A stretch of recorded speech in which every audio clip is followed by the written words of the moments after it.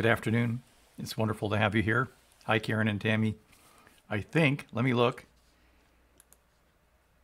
No, now Naphtali's with us. Hi, Naphtali. It's really good to have you here this afternoon. I'm really missing being together, but it's good that we can be together over Facebook and on Zoom also. So we will be having our Bible study tonight at 7 p.m. over Zoom. And I think you have the link there on the Grace Covenant Church private page if you go there. Again, it's wonderful to have you here on this beautiful sunny summer day. Summer has started. Let's begin with prayer. Father, just thank you for this day. I thank you for the gift of life, Lord. I thank you that while we were yet in our mother's womb, you knit us together. You fashioned our DNA. You made us unique in all of creation. You made us in the image of God. And now, Lord, you are remaking us in the image of our Lord Jesus Christ. We are being transformed from one degree of glory to another into the very image of Christ, and this comes from your Spirit, who is the Lord. Father, I thank you for the ministry of the Spirit. I again pray that you would fill us with an extraordinary measure of your Spirit today. And I pray that you would do that throughout this day and throughout tomorrow and the rest of the week, and even through the rest of the month, Lord. I thank you for your Holy Spirit, Lord, for the friendship, for the constant companionship, that you never leave us nor forsake us. And Father, we thank you for our Lord Jesus Christ, for giving himself up on the cross for us, for stepping forth from the tomb so that we might be saved and live, for ascending so that your Spirit might be given after his blood was presented in the real Holy of Holies.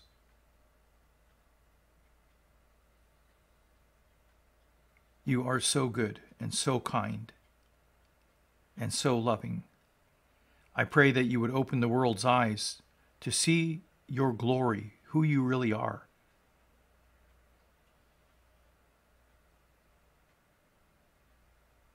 Open our eyes as well, Lord. Father, I read some news this morning and haven't verified it yet, but it looks like the numbers are rising rapidly now as we open in various states, in Arizona and Texas. And Father, I pray that you would keep all of those in our families and those who regularly attend our church and all of our friends overseas and all around the states, Lord. You would keep us all safe. I pray that you would bring this pandemic quickly to an end. And yet we know you are allowing it out of your great love for this world. And so whatever work you're doing, Lord, bring it to fruition. Bring it to completion.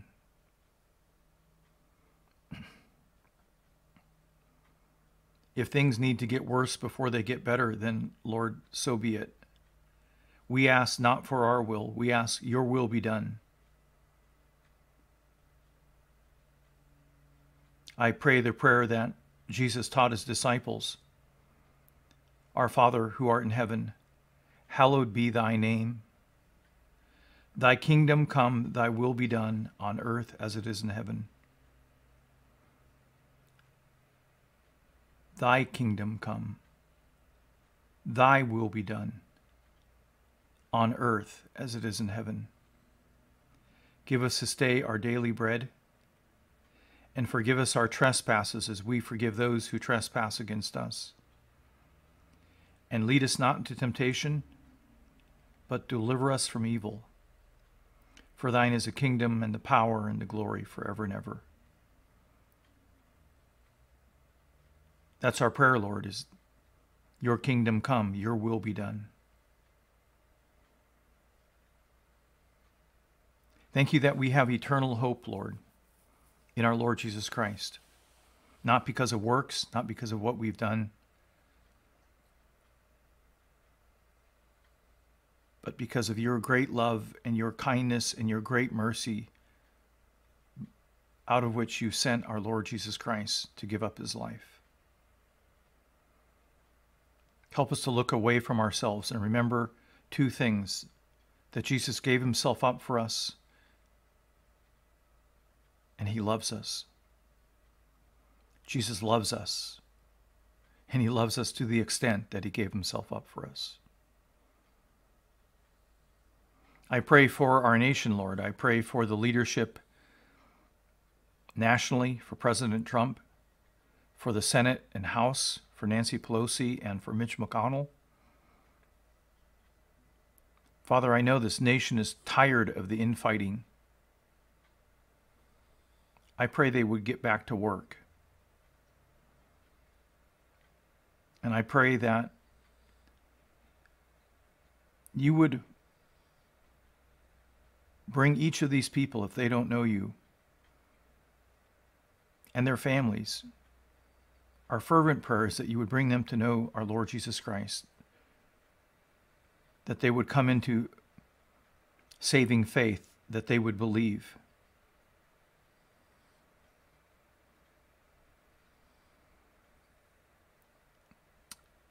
And that would include President Trump's cabinet, all the senators, all the House of Representatives, all those in the Supreme Court, Lord. Do whatever it takes in their life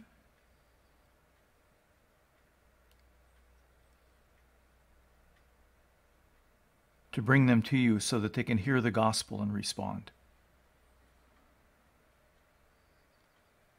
I pray for the same for our state officials here and in Nevada, New York, Virginia, California, Oregon, every state, Lord. We pray for our governors and our state legislative branch. You would do whatever it takes in each of these people's lives to bring them to a full knowledge of the saving grace of Jesus Christ, that you would shine the searchlight of your grace and truth, that you would shine the knowledge of the glory of God in the face of Christ into their hearts, that they might see and freely believe.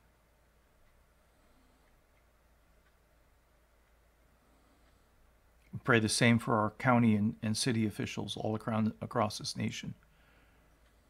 And again, I lift up the healthcare workers all around this nation and around the world, Lord, who are still being faced with exposure,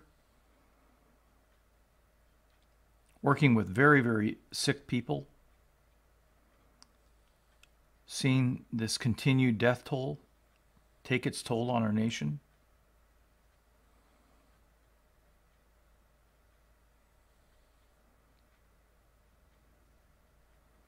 Again, we pray for a great awakening, Lord. A great awakening across Europe and the Middle East and Africa, Scandinavia, Russia, China, the Koreas, North Korea, South Korea, Japan, Latin America, South America, Nicaragua, Guatemala, Mexico, Canada, the U.S., Hawaii. All these, every country, every nation, every continent, every island, Lord, we pray that your Spirit would be poured out in vast measure, and you would bring an authentic revival, an authentic awakening of people across the globe, and an authentic revival of the church, Lord. Teach us to be the church.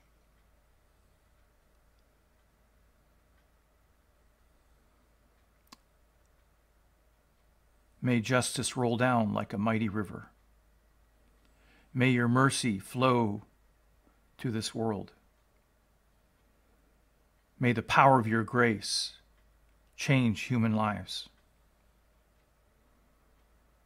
May people discover the peace that passes all understanding. May people find and accept the eternal hope that we have in Christ Jesus. We entrust our lives, our cities,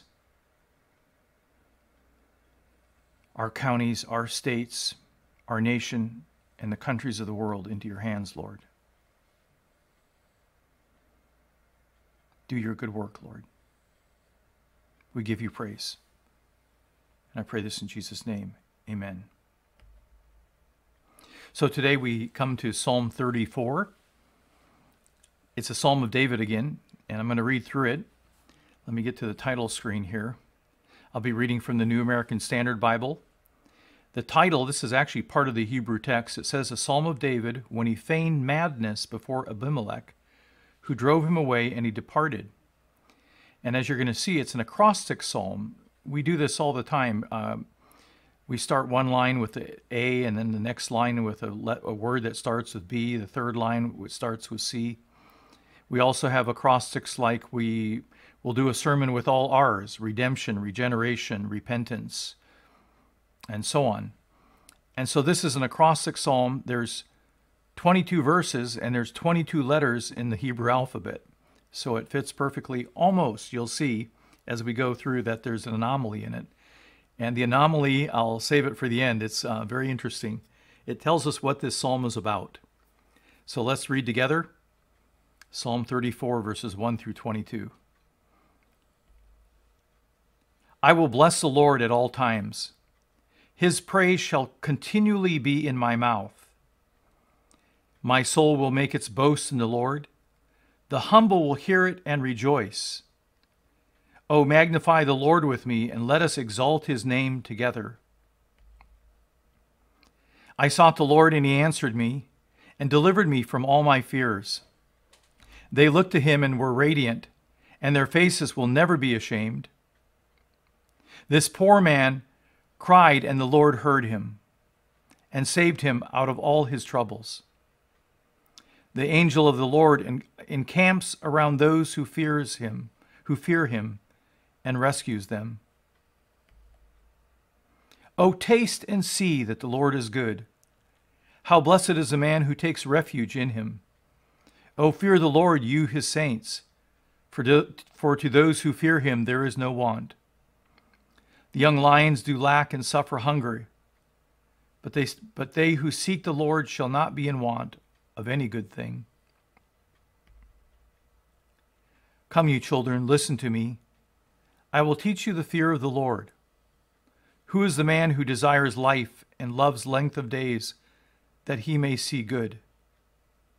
Keep your tongue from evil, and your lips from speaking deceit.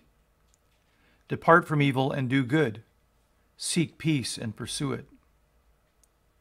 The eyes of the Lord are toward the righteous, and his ears are open to their cry. The voice of the Lord is against evildoers, to cut off the memory of them from the earth. The righteous cry, and the Lord hears, and delivers them out of all their troubles. The Lord is near to the brokenhearted, and saves those who are crushed in spirit. Many are the afflictions of the righteous, but the Lord delivers him out of them all. He keeps all his bones, not one of them is broken. Evil shall slay the wicked, and those who hate the righteous will be condemned.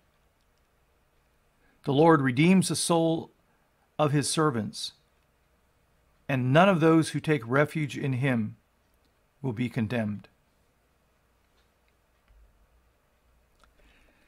So again, we have a Psalm of David, and it says in the title, when he feigned madness before Abimelech, who drove him away, and he departed. If you actually go into 1 Samuel, we're going to be reading this story just here in a minute.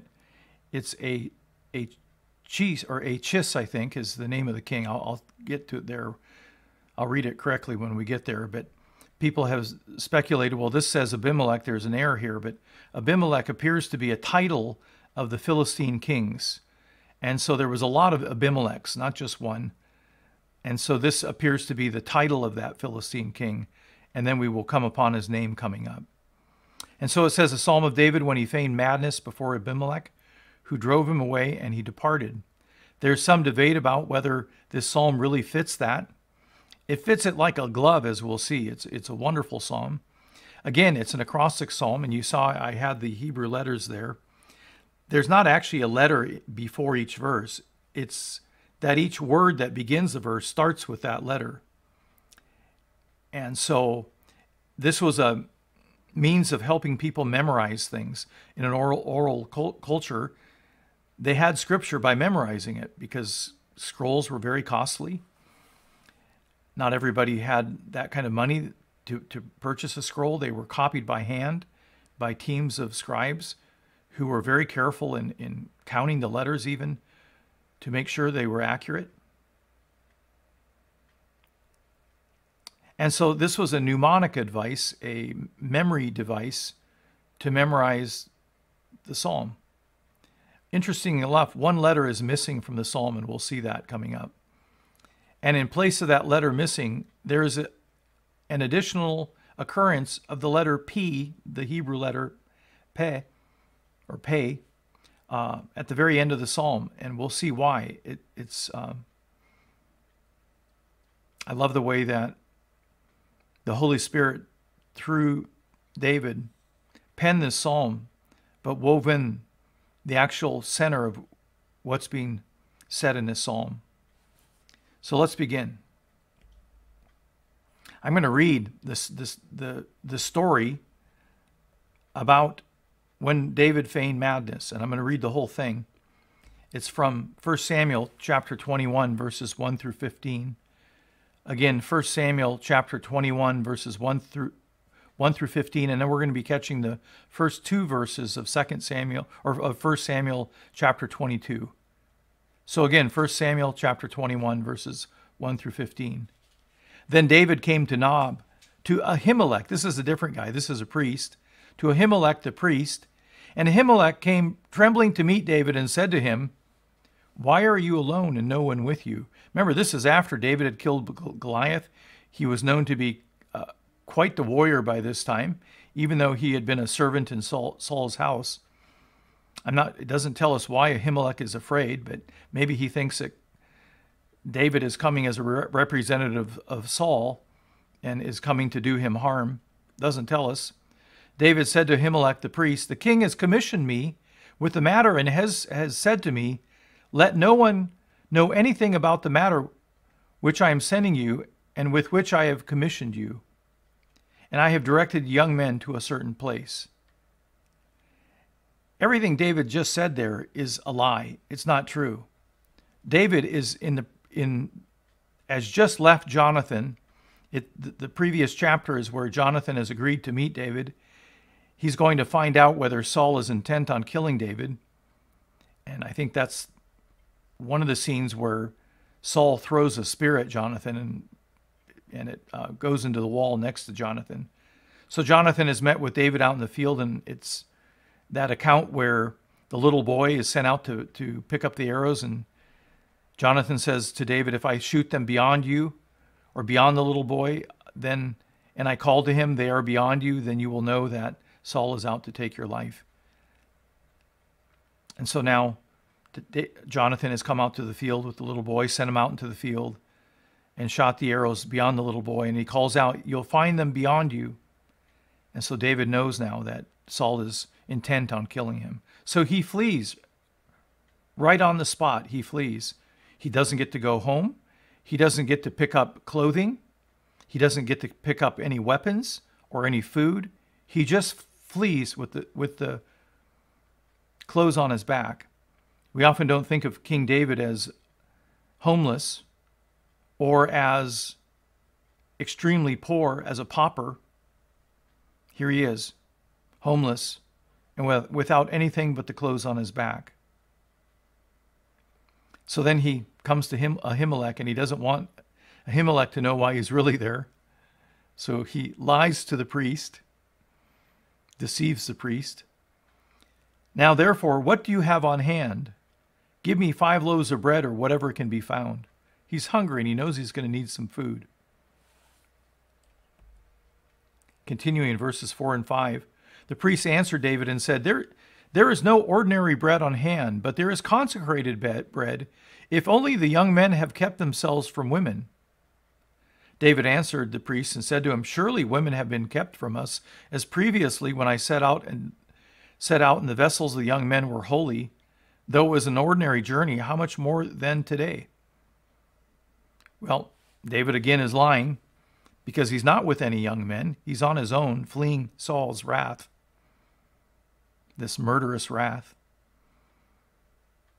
And so the consecrated bread that was part of the tabernacle or set out before the Ark of the Covenant, we're not sure where this was, if the Ark was actually here, but that consecrated bread could only be eaten by people who were purified, who had kept themselves pure. And if you had been with a woman, that puts you into, I think, a 7-day state of uncleanliness, how they saw it.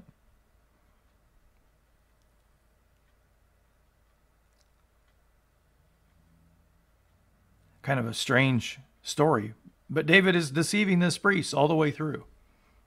The young men surely have not slept with their wives, is what he's getting at. Then in 6 through 8, it says, "So the priest gave him consecrated bread, for there was no bread there but the bread of the presence, which was removed from before the Lord." So I imagine the ark had to be there in this place. And again, we have the Lord, Yahweh, with capital letters. I go through this almost every day, but it's the name Yahweh. And we know that Jesus declared himself to be Yahweh in John 8:58 when he says, "Before Abraham was, I am." And this name, Lord, Yahweh, is connected to I am who I am back in Exodus chapter 3. So the priest gave him consecrated bread, for there was no bread there but the bread of the presence, which was removed from before the Lord, in order to put hot bread in its place when it was taken away. Now one of the servants of Saul was there that day, detained before the Lord, and his name was Doeg the Edomite, the chief of Saul's shepherds. So Doeg was there, worshiping before the Lord, being detained. I'm not sure why, but the Lord maybe was communicating to him. I'm not sure. David said to Ahimelech, "Now is there not a spear or a sword on hand?" Because Doeg is there and he's Saul's chief shepherd. He thinks that maybe Doeg might be seeking to take his life as well. "For I brought neither my sword nor my weapons with me, because the king's matter was urgent. So I left in such a hurry that I forgot my sword and my dagger and whatever else." If I was a priest, I'd be getting a little suspicious about now David without his weapons. But nevertheless, then the priest said, "The sword of Goliath the Philistines, whom you killed in the valley of Elah, behold, it is wrapped in a cloth behind the ephod. If you would take it for yourself, take it." So this is a sword that had been David's. He had killed Goliath with the sling, with the stone to the forehead. Then he had taken Goliath's own sword and had cut off his head. It must have been a very large sword, because Goliath was a very large man. Then David rose and fled that day from Saul and went to Achish, king of Gath. It's Achish. And apparently he took the sword of Goliath with him. It would have been a well-known sword because of its size, and because of that battle. It would have been well known from both sides. Everybody had seen Goliath on the Philistine. He was a Philistine. And so when David arose and fled that day from Saul and went to Achish, king of Gath, Achish is the king. Gath is one of the 5 prominent cities of the Philistines. So he's going to the very people of whom Goliath had been a soldier. He's going to the enemy to seek safety. And he's coming with Goliath's sword. That's audacious. That's dangerous. He's almost thumbing his nose in their face to bring the sword of Goliath with him. But the servants of Achish said to him, "Is this not David, the king of the land? Did they not sing of this one as they danced, saying, 'Saul has slain his thousands, but David his tens of thousands,' or 10,000s?" I think that was after the battle with the Philistines, or maybe thereafter. David took these words to heart and greatly feared Achish, king of Gath. Israel and the Philistines were sworn bitter enemies. David was the one who killed their champion. David is the one who cut off their champion's head and then routed the Philistines that day. So now David is in a catch-22, caught between murderous Saul and the king of Gath, or the king of Gath named Achish or Achish. What's he going to do? Achish would be happy to kill him. Saul is seeking to kill him. So he disguised his sanity before them. So David disguised his sanity before the king of Achish, or the king Achish and the people of Gath, and acted insanely in their hands, and scribbled on the doors of the gate, and let his saliva run down his beard. I thought about giving an illustration, but I thought better of it. You do not want to see that. This is a crafty move. He's feigning that he's gone mad, and that's why he's come to the Philistines. Then Achish said to his servants, "Behold, you see the man behaving as a madman. Why do you bring him to me? Do I lack madmen? Do I lack madmen that you have brought this one to act the madman, or the madman in my presence?" That's a mouthful. Madman, madman. Do I lack madmen that you have brought this one to act the madman in my presence? Shall this one come into my house? Achish is saying, "Don't bother me with this. I have enough fools in my own city to have to deal with another one, somebody who's out of their head." And as a result, David is untouched by King Achish. And then we go to chapter 22, verses 1 and 2. So David departed from there and escaped to the cave of Adullam. And when his brothers and all his father's household heard of it, they went down there to him. So that would include David's 7 brothers, his father, and all their servants, everyone who was in distress, and everyone who was in debt, and everyone who was discontented gathered to him. And he became captain over them. Now there were about 400 men with him. And this is that famed army of David, just 400 men. All of Israel comes against David later when his son Absalom turns against him. And these 400 men led by David rout that army. These become guerrilla fighters. They hide in caves. And notice again, everyone who was in distress, and everyone who was in debt, and everyone who was discontented gathered to him. We'll see this reflected in the psalm. Now let's take a look at the psalm. That's the background story of this psalm. So we begin, again, we have Aleph, Beth, Gimel. Those are the letters in order of the Hebrew alphabet. Gimel is a G, but it occurs third in the Hebrew alphabet. Aleph is a letter they didn't pronounce. Beit or Beth. It's usually pronounced Beit, I think. And so all through the psalm, you have this acrostic going to help people memorize it. And so we begin, "I will bless the Lord at all times. His praise shall continually be in my mouth." He's escaped Saul, and now he's escaped King Achish and the people of Gath. And so his first response in his deliverance, some people think that this was written in the cave of Adullam. He says, "I will bless the Lord at all times." We tend to bless the Lord in good times.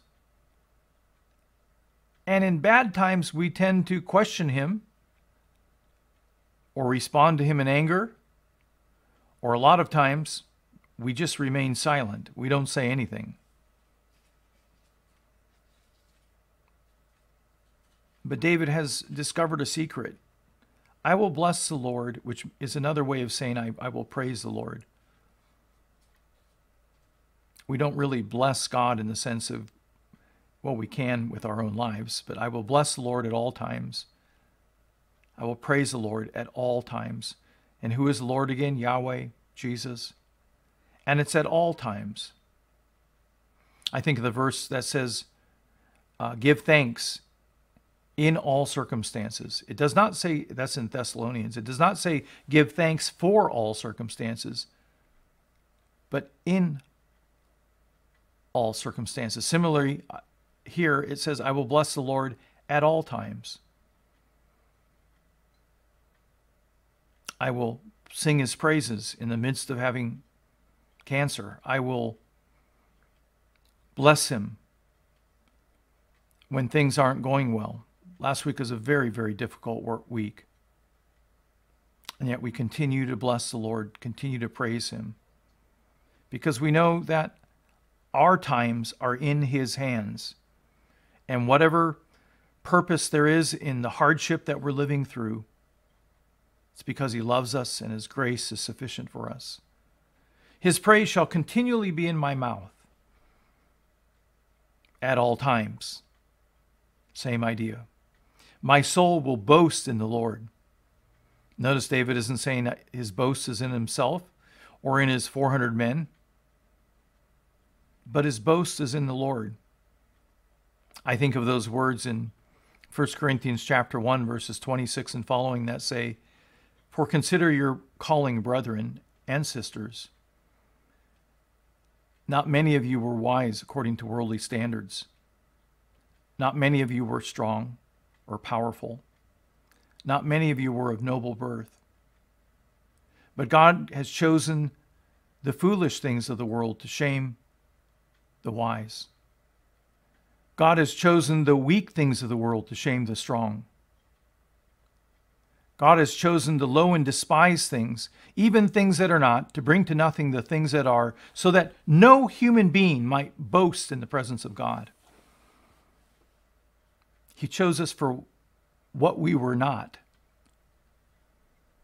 For he is a source of your life. For God is a source of your life in Christ Jesus. Do you hear that? For God is the source of your life in Christ Jesus, whom God made our wisdom, our righteousness and sanctification and redemption. That just about covers it, everything. And then it says, therefore, as it is written, let him who boasts, boast of the Lord. And here we have it. My soul will make its boast in the Lord, quoting this section. And maybe other sections as well of the Hebrew Scriptures. The humble will hear it and rejoice. Those who are humble, we always think those who are humble are kind of the gentle, quiet people. Actually, the humble are those who recognize who they are in their own sin, in our own weakness, knowing that no good thing comes from the flesh. David's soul makes its boast in the Lord, in Yahweh, in Jesus. Oh, magnify the Lord with me. Oh, magnify Yahweh. And we know, oh, magnify Jesus with me. Magnify is to make great, to expand. We use a magnifying glass to blow up the letters so we can see them. To magnify the Lord is to realize how great he is and awesome and splendid he is. Oh, magnify the Lord with me, and let us exalt his name together. Let us exalt the name of the Lord. And we get right back to Exodus 34, where the Lord proclaims his name to Moses, the Lord, God. The Lord God, gracious and compassionate, slow to anger and abounding in loving kindness and truth, forgiving wickedness, rebellion, and sin, and yet showing loving kindness to thousands of generations. But by no means will leave the guilty unpunished, but will visit the iniquity of the fathers upon the children and upon their children's children, even to the third and fourth generations. O magnify the Lord with me, and let us exalt his name together. And in Jesus we find the perfect reflection of this self-revelation of God's character. We see this perfect character lived out in Jesus on the cross. Oh, magnify Jesus with me, and let us exalt his name together. At the name of Jesus, every knee will bow and every tongue confess that Jesus Christ is Lord. Then we get into a second section.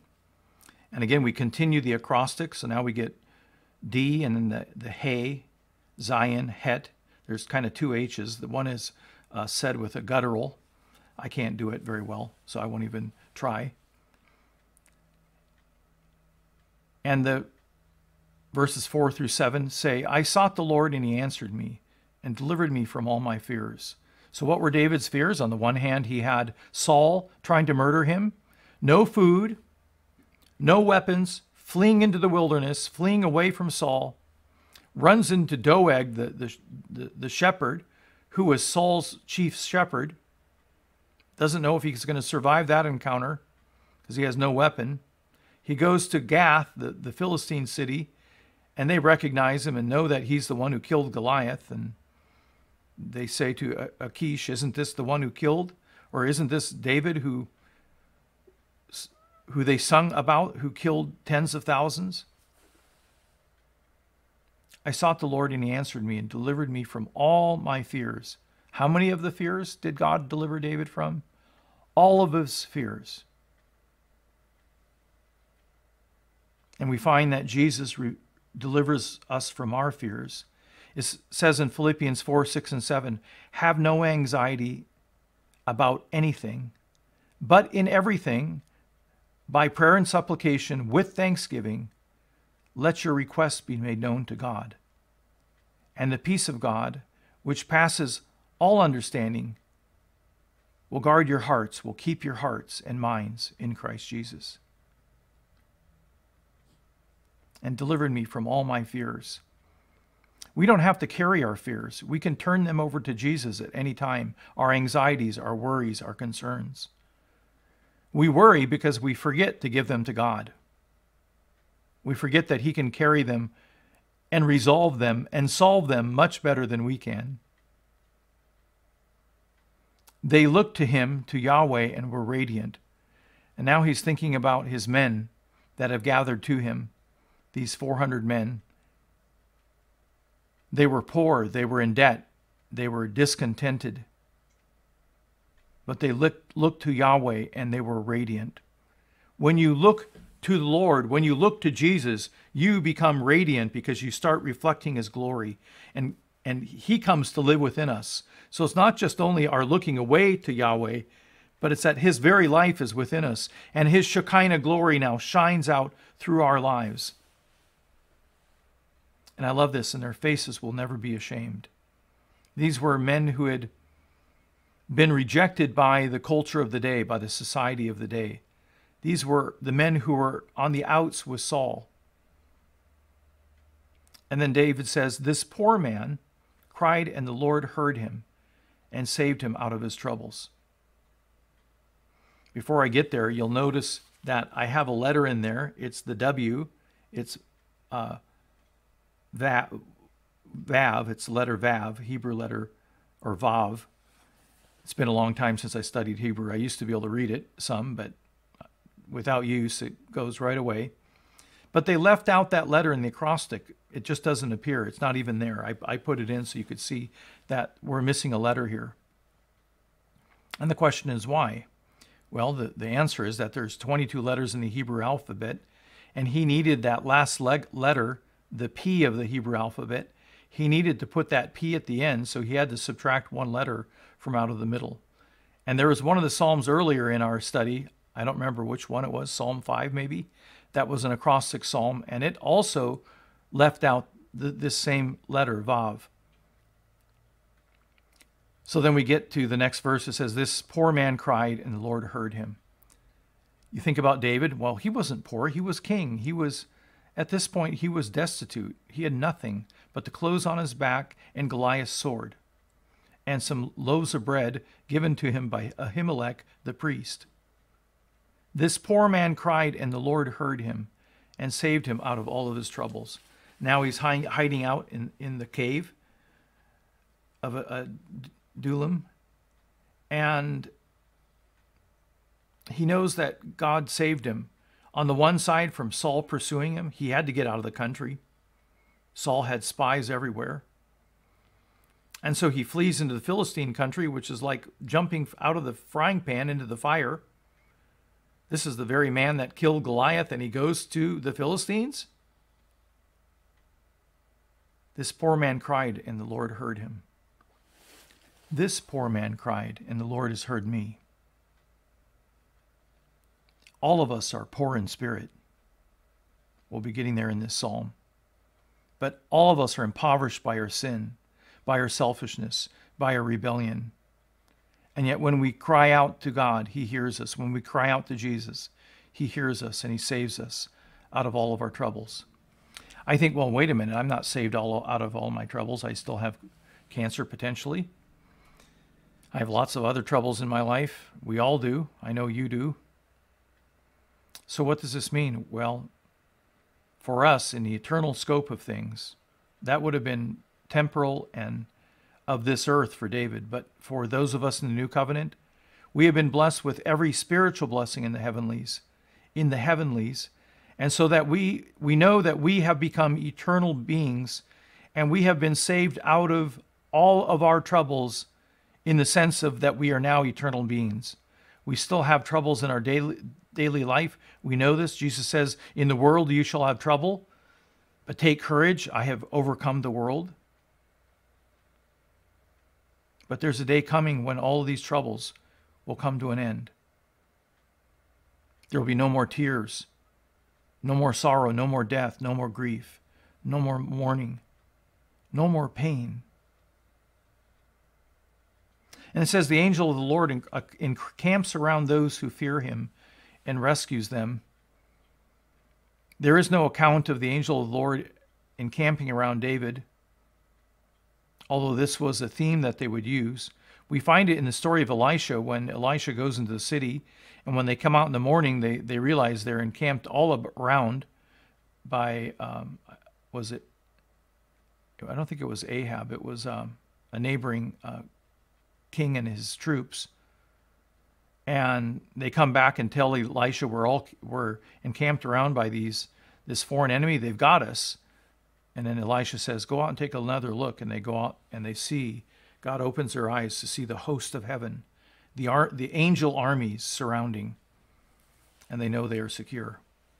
So David, at some point, must have realized, God revealed to him, that the angel of the Lord encamps around those who fear him. That word fear does not mean the kind of fear that we have of punishment or the fear of harm, because look above at the top at verse 4, and delivered me from all my fears. If he's delivered me of all my fears, then how can I fear God? Because it's a different sense of the word. It's that reverential awe. When you go up on Mount Rainier, we drive up to paradise sometimes, and we walk up the mountain. Sometimes up to, I forget the name of that point. It's beautiful up there.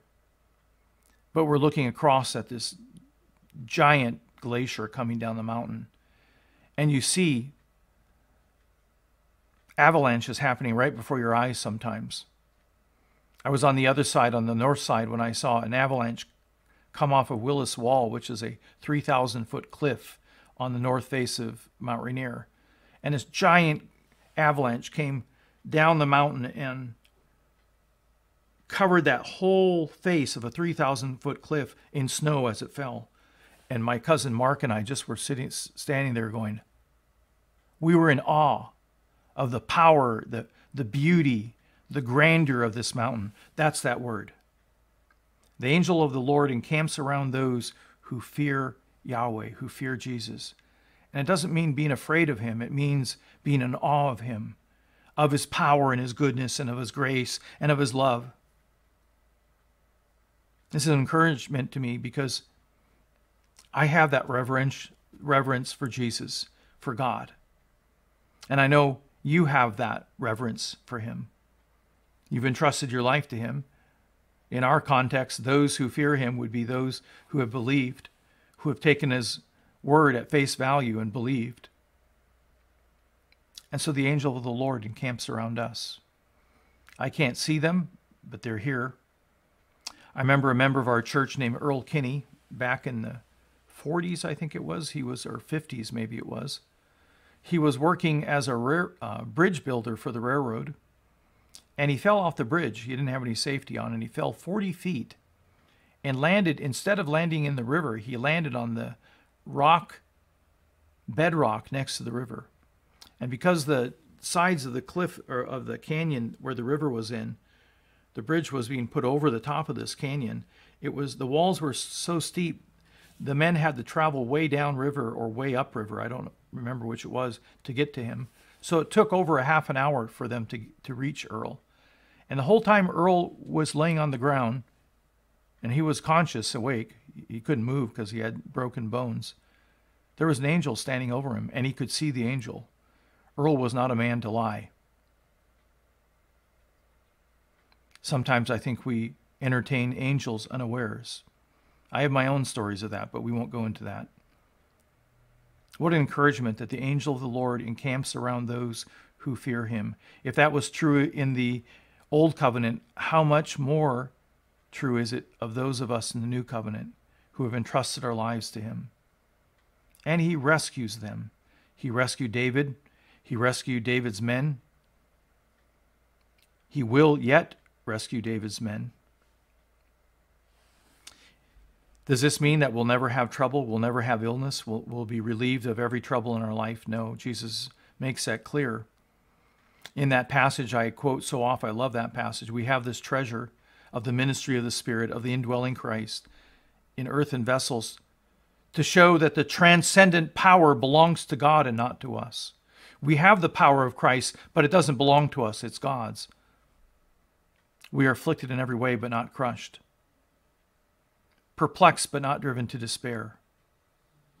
Persecuted, but not forsaken. Struck down, but not destroyed. Always carrying in the body the death of Jesus, so that the life of Jesus may be manifested in our bodies, may be revealed to those around us in our bodies.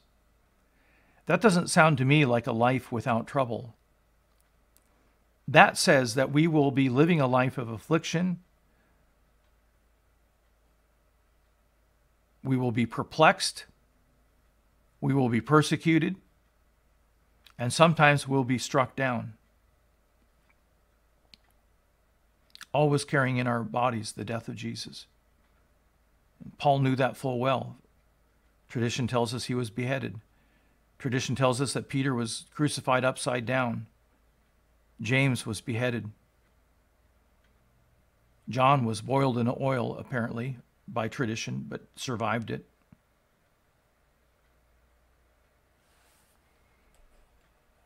And we move on in the psalm to the next section, Psalm 34, verses 8 through 10. These are oft-quoted words. Oh, taste and see that the Lord is good. Now he's turning to the audience, to his audience, and maybe to his men in the cave in that context. Oh, taste and see that Yahweh is good, that Jesus is good. It's kind of a strange thing because he's saying, come and try it. Come and see, come and take a taste. Oh, taste and see that Yahweh is good. Oh, taste and see that Jesus is good. We're told that he's sweeter than honey. I have tasted of the Lord. And at first I thought it was a bitter pill to take, because the Lord that they were telling me about wasn't the Jesus of the Bible. But at age 23, I met the Jesus of the Bible. I tasted of his grace and of his love, his unconditional, immeasurable, boundless, infinite love, and the power of his grace, which is always sufficient for us. And it is better than any food I've ever tasted, better than any beverage, better than any drink. Oh, taste and see that the Lord is good. How blessed is the man or woman who takes refuge in him. David was not taking refuge. He couldn't take refuge in Israel because Saul was pursuing him. He couldn't take refuge in the Philistine nation because Achish would have killed him. He's taken refuge in a cave, impoverished, without food, hardly. Just one sword. And yet in that place, in that very, very hard place, no bed, no blankets, maybe just enough to build a fire. He takes refuge in Yahweh. In the midst of these really hard times is what it's getting at. Come and taste and see that the Lord is good. Whatever is going on in your life that is so troubling to you. Maybe it's a pandemic, but maybe it's other things like poverty or being without a home, or it might be an illness, cancer, or liver disease, old age. In the middle of these difficult times, that's when he's saying, oh, taste and see that the Lord is good. Because usually we think, man, I've done something. He's out to get me now. That's why all this is happening to me, because what sin is it that I committed that I have cancer over? I know people have actually suggested that to me. Well, I know there's sin in my life. There's always been sin in my life. I don't relish, I don't glory in it. I am a work in progress, as you are a work in progress. But how blessed is the man, how blessed is the woman who takes refuge in him. Have you taken refuge in Jesus? Have you taken refuge in Yahweh? It goes on and says, "O fear the Lord, you his saints, for to those who fear him there is no want." And again, this isn't that word of fear that involves punishment or the fear of terror or the fear of harm. It's that reverential, awestruck fear, the fear of wonder, the fear of being amazed. Throughout the Gospels, we hear the word, and they were amazed over and over again. Oh, be amazed before the Lord, you his saints. For those who fear him, there is no want. Well, this is spoken to the Israelites. In the New Covenant, we know that there is want. Paul says, and I think it's Philippians, I have learned the secret of contentment, whether in want or in plenty. I have learned the secret of contentment. I can do all things through Christ who strengthens me. We take that verse out of context. We think it means like the American, I can do it. I can do anything through Christ who strengthens me. In the context, that's not what it's saying. It's I can face any circumstance I find myself in through Christ who strengthens me. I realized early in this illness that I did not have what it takes to face this illness. I lost both parents to cancer. My mother had a grueling battle with it over 3 years. My dad went very quickly and died a violent death. And when I got the diagnosis, I knew, Lord, I can't do this. But I've learned the secret of contentment. I can face all circumstances through Christ, through Yahweh, through Jesus, who strengthens me. My strength is never in myself. That's the American way. Be strong in yourself. Believe in yourself. And so this is a command here for us to reverentially fear God, for us to be awestruck by him, to remember how great he is, that he is the one who threw out the universe, who can measure it by the palm of his hand, who holds the sun and the moons and all the planets and galaxies and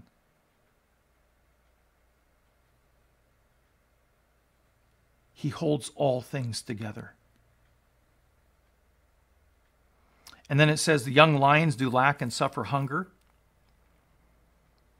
but they who seek the Lord shall not be in want of any good thing. And here we have a contrast. The young lions are those young men who are violent, who are ready to tear people apart. He's not talking about law-abiding, Moses law-abiding, or God-fearing people. He's talking about people who are rebellious, young men who are rebellious, out there just doing their own thing. The young lions do lack and suffer hunger. They're going to end up without provision because of their lifestyle. But they who seek the Lord, they who seek Yahweh, shall not be want of any good thing. As I have said in the Old Covenant, that not be in want of any good thing was a temporal thing, a physical thing. In the new covenant, there are people around this world who are Christians who are in want of many good things. But remember, we have been blessed with every spiritual blessing in the heavenlies. Let me ask you, which is better, a physical blessing or a spiritual blessing? We naturally think that physical blessings are better. That's what the prosperity gospel is based on, is promises from the old covenant applied to the new covenant. And for some reason, we think that wealth and all those things will make us happier and make us better. But the reality is spiritual things are eternal. Those temporal blessings, those physical blessings are just that. They're temporal, meaning time-bound. They will come to an end. The rust will set in. The moths will eat. But the spiritual blessings have no end. They are eternal blessings. And we have been blessed with every spiritual blessing in the heavenlies for all eternity. Wow. But they who seek the Lord shall not be in want of any good thing. Moving on, 11 through 14. Come, you children, listen to me. I will teach you the fear of the Lord. So now we take a turn in the psalm, and now he's going to teach us the fear of the Lord, what it means to fear the Lord, that reverential fear. And I love this. He says, come, you children, listen to me. He's not speaking literally to children, but to his men and to the Israelites later on in his life. Who is a man who desires life and loves length of days that he may see good? Again, we're talking and reading a text under the Old Covenant, so we're talking about, again, those physical blessings, physical life. We have something much better than the length of days. We have the gift of eternal life.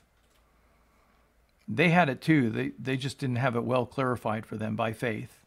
They had it. Who is a man who desires life and loves length of days that he may see good?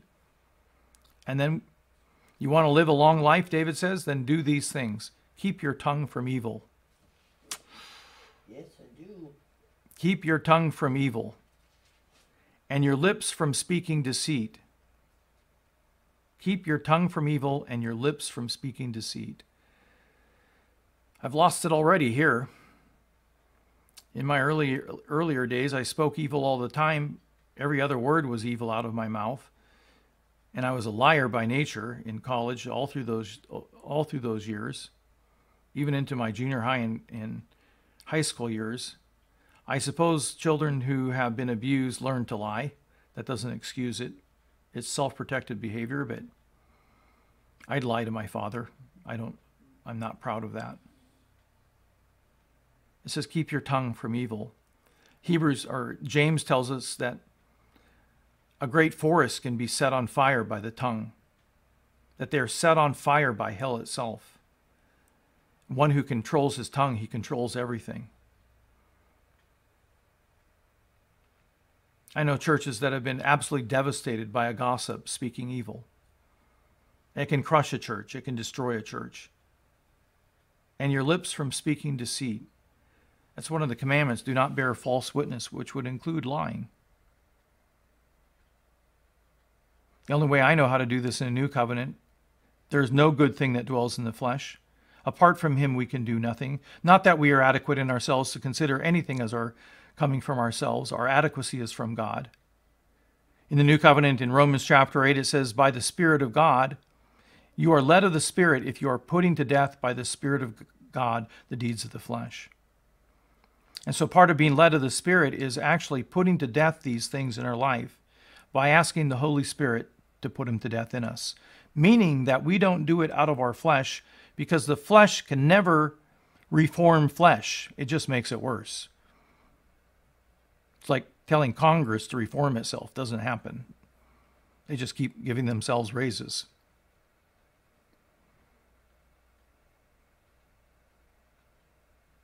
Keep your tongue from evil and your lips from speaking deceit. If you struggle with this iniquity in your family or in your own life, you can ask God, put to death deceit in me. Put to death gossip and all evil speech from my mouth. And then the next line, depart from evil and do good. Seek peace and pursue it. Seek peace and pursue it. In the New Covenant, we know that seeking peace is not the way we mean it in the world, like peace between nations and peace between people. That's important.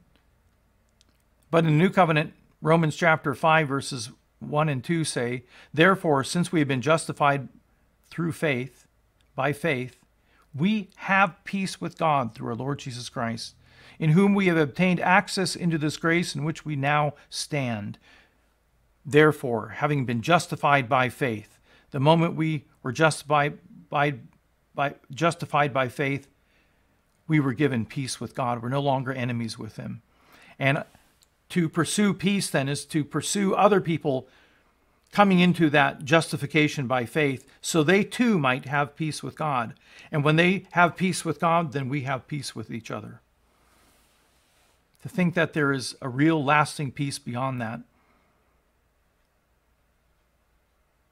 is short-sighted. And again, we can ask the Holy Spirit to bring us into the fullness of the peace that we have with our God. We move on. The eyes of the Lord are towards the righteous. And again, in the old covenant, it would be those who were following the law. Saul has completely departed from following the law. David appears, he is continuing to follow the law at this point. He departs from it severely coming up in the story of Bathsheba and also in the story of the rape of Tamar. The eyes of the Lord are towards the righteous. Who are the righteous in our day? Let me go over to Philippians. I'm going to read this to you so that I don't butcher it. This is one of the clearest texts that tells us who the righteous are. Here we go, Philippians chapter 3.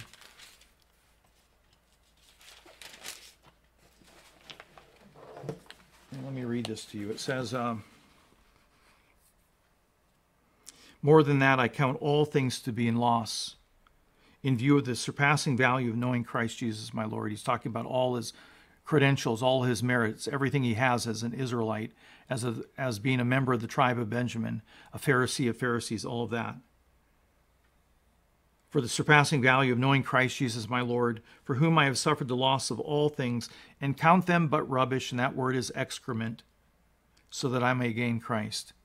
Have you counted all the good things in your life, all your own righteousness, your own merits, the things you thought you did good for the Lord? Have you counted them but crap or excrement? And then here we go, "And may be found in him, not having a righteousness of my own derived from the law," that would be this righteousness, "but that which is through faith in Christ, the righteousness which comes from God on the basis of faith." And literally it reads, "but that which is through the faith of Christ." And so even my faith isn't in the quality of my faith or the quantity of my faith, but my faith is in the faithfulness of Jesus, in his faith for which he endured the cross. "The eyes of the Lord are towards the righteous, and his ears are open to their cry." David and his men were following the law. They were living by God's standard of the day. That standard doesn't change. The moral standard does not change. We just are not under the law anymore, because the law includes curses and blessings and the penalty of death. Enough said. "And his ears are open to their cry." Well, we are the righteous. We receive the righteousness from God, not derived from the law, not a righteousness of our own, but that which comes from God on the basis of faith. And so get this, he hears our cries. He opens our ears to our cries. I've been crying out this week for our friends in Iraq. I've been crying out for the soldiers. I've been crying out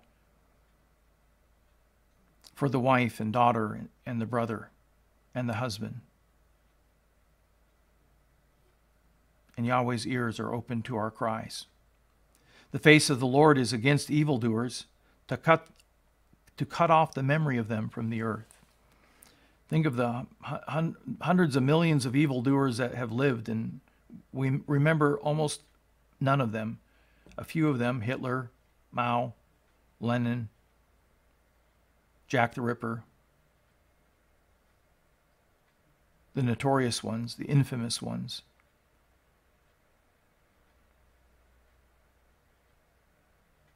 The face of the Lord is set against evildoers. The face of Jesus is set against those who do evil. And yet we know that he loves us. And in the wonder of the cross, he laid down his life for his enemies. And we were his enemies. The righteous cry, and the Lord hears and delivers them out of all their troubles. That may have been true in David's day. That is true of us, but I think it's true of us only if we see it from the view of eternity. I've seen a lot of troubles in Christians' lives that they don't get delivered out of. My mom died of cancer. Mama died of cancer, and we prayed. I prayed fervently for 3 years every night. Please, Lord, heal her. But that's not the end of the story. She's alive and well. She is in heaven, waiting for us. Her last words to me on a tape were, "And just think, I'll be waiting for you in heaven." The Lord is near to the brokenhearted and save those who are crushed in spirit. In David's case, he was delivered from being pursued by Saul. He was delivered from the hand of the Philistines. And now his band of 400 men who were in debt and discouraged and brokenhearted, now we're talking about these men. The Lord, Yahweh, Jesus, is near to the brokenhearted and saves those who are crushed in spirit. When I was 23 years old, I went out drinking with my friends. Drank 7 doubles in 40 minutes, and I don't know if I drank more because I was blacked out, so I don't know how much more I drank. But I blacked out after drinking. The barmaid was having fun and making them extremely stiff, strong. One of my friends forgot his coat at work, and so we went back to work to pick up his coat, and I literally went berserk. I was a violent drunk. I was a mean drunk. And I ran into the bakery yelling, screaming, profanities, F this, F that, hitting people, hitting my best friend, overturning equipment, ran out into the street, ran up the hill. My friend Doug caught me by the hand, and I wrenched away and went storming down valley towards Yale and stumbled and hit my head against a curb.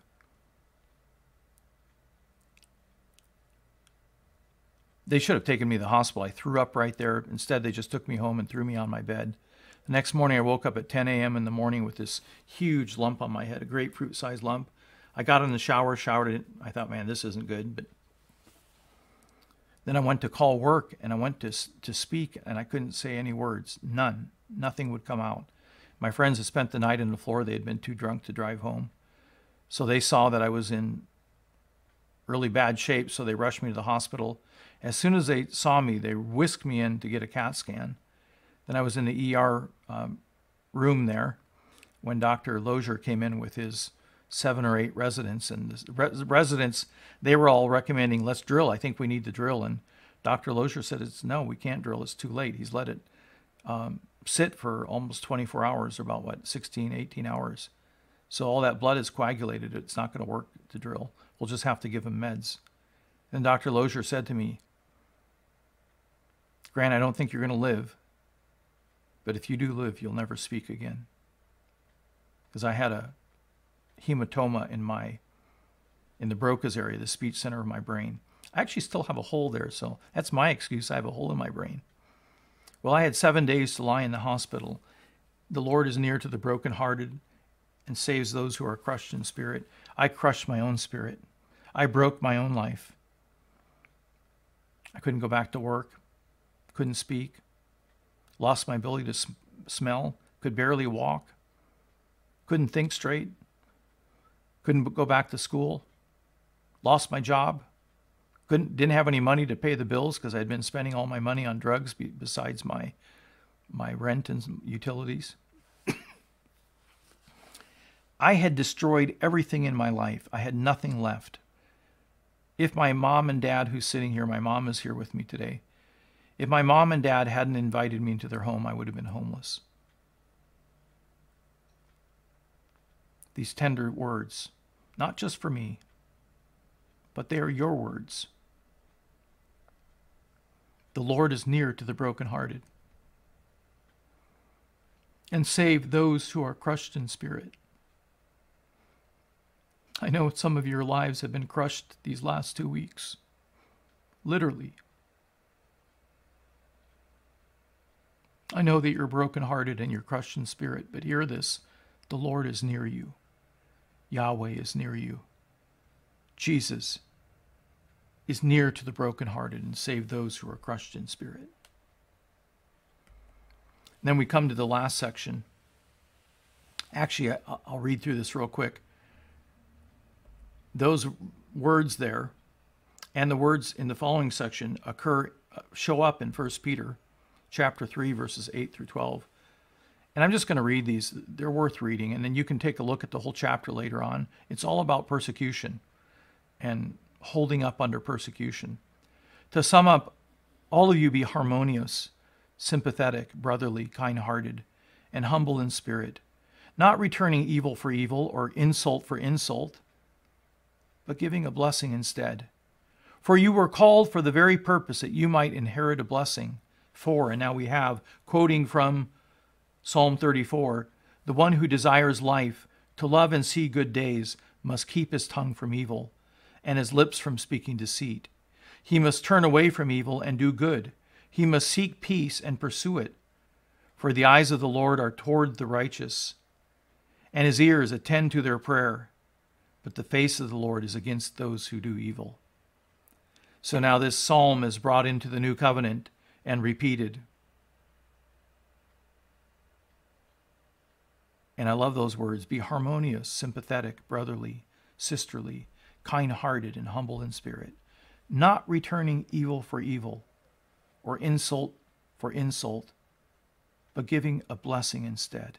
We are to bless those who persecute us. We are to pray for our enemies and love our enemies. And so you see these words in Psalm 34 reflected in 1 Peter chapter 3. I love those words. The Lord is near to the brokenhearted and saves those who are crushed in spirit. Then we move on to the last section of the psalm. Actually, this is part of that last section. It goes from 15 through 22. This is the second part of it. Many are the afflictions of the righteous, but the Lord delivers him out of them all. Under the old covenant, when they were living under the law, the promise was that if you live under the law and you keep the law, many are the afflictions of the righteous, but Yahweh delivers him out of them all. For us in the new covenant, because of those verses I've already quoted, we have this treasure in earthen vessels. We are afflicted in every way, but not crushed, and so on. We know that Paul, if we read in chapter 11 of 2 Corinthians, and we read that horrendous list of what he lived through, he delivers us out of them all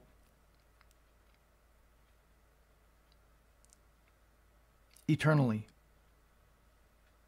Sometimes by taking us to heaven. And then it says he keeps all his bones, not one of them is broken. What a strange verse. It's just in the middle of this psalm, this verse appears, and it's like, what? David didn't have any bones broken by Saul. There was no beating or anything that happened with Saul, and none with King Achish. So what's this in there for? Well, we'll get there. We're almost done. Evil shall slay the wicked. Evil shall slay the wicked. And so the wicked's own evil, the consequences of their doing, will kill them. Again, that's under the old covenant. But that is still true, that the consequences of our sin will find us out. I still have consequences of that head injury.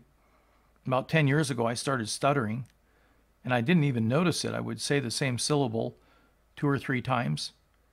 And so I saw my neurologist, Dr. Neocon, and he ordered an MRI, and that's when they saw that I still have that hole in my Broca's area, my speech center. I have scar tissue there. And so he says you have little, what are they called? Seizures, little mini seizures that are going off in that area because of the scar tissue, and so that's causing the stuttering. And there's not anything we can do for it. We can give you meds, but the side effects of the meds are worse than you're experiencing. So it's just something I have to live with. But there are consequences to our life. to our sin. And that's why God warns us not to get into certain things, because he knows it's like Pandora's box. You will suffer the consequences. As Christians, we're not protected from consequences. Sometimes he will, but sometimes he lets us reap the full brunt of the consequences on top of the conviction of the Holy Spirit. Evil shall slay the wicked, and those who hate the righteous will be condemned. Who are the righteous now? Christians. And so those who hate Christians will be condemned. The only remedy is to become a Christian yourself. Come out of your hatred and realize that this is truth. That Jesus really is the one through whom all things were created, the one in whom all things were holding together, the one who holds your life and my life together even now as I speak. And then the last verse, and here we have that verse out of order. You see, Tav is the last letter. It goes Resh, Shin, Tav, and then we have Pe, or Pe again. And Pe is much earlier in the alphabet, and why is that there at the end? We'll get there in a minute. It says the Lord redeems the soul of his servants. Well, that's true. Our souls have been redeemed, and none of those who take refuge in him will be condemned. There's grace. There's the message of the gospel. We take refuge in Jesus, and he will redeem our soul. We see in John chapter 19, verses 31 through 35, we read these words, which quote from Psalm 34. Then the Jews, because it was a day of preparation, so that the bodies would not remain on the cross on the Sabbath, for that Sabbath was a high day, asked Pilate that their legs might be broken, that they might be taken away prior to the Sabbath. They didn't want their bodies left up over Sabbath, and they could do no work on the Sabbath. So the soldiers came and broke the legs of the first man and the other who was crucified with him, the one who had said, "Remember me when you come into your kingdom." And Jesus said, "Truly, truly, I say to you, today you shall be with me in paradise." Now that man is dead by breaking his legs because they couldn't breathe anymore after that. I won't go into it. But one of the soldiers, coming to Jesus, when they saw that he was already dead, they did not break his legs. There it is. They did not break his legs. But one of the soldiers pierced his side with a spear, and immediately blood and water came out. And he who has seen this has testified, and his testimony is true, and he knows that he is telling the truth, so you may also believe.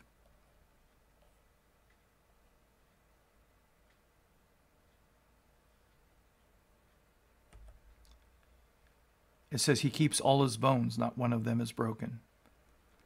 Right in the middle of this psalm is hidden this prophetic utterance, this prophetic verse that speaks of Jesus, that none of his bones were broken in his death.